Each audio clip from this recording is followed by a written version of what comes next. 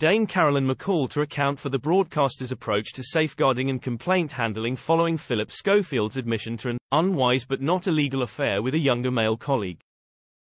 ITV boss Dame Carolyn McCall is to appear before a parliamentary committee to answer questions about the broadcaster's approach to safeguarding and complaint handling following the exit of former employee Phillip Schofield from This Morning.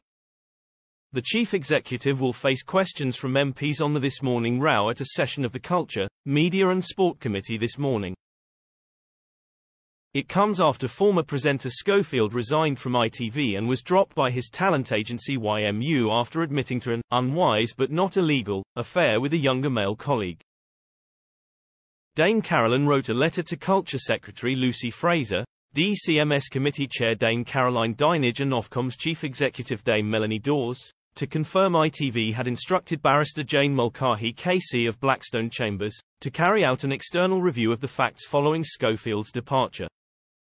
Schofield's relationship took place while the TV star was still married to wife Stephanie Lowe and before he came out publicly as gay. The letter said ITV records show that, when rumours of a relationship between Phillip Schofield and an employee of ITV first began to circulate, both parties denied it, and this was reiterated as recently as this month. Since Schofield's resignation, This Morning has been plagued with allegations of toxicity. The show's former resident doctor, Dr. Ranj Singh, hit out at a toxic culture, saying he raised concerns about bullying and discrimination 2 years ago when he worked there, and afterwards felt like he was managed out for whistleblowing. In her letter, Dame Carolyn said that an external review conducted following a complaint made by Dr. Ranj found no evidence of bullying or discrimination.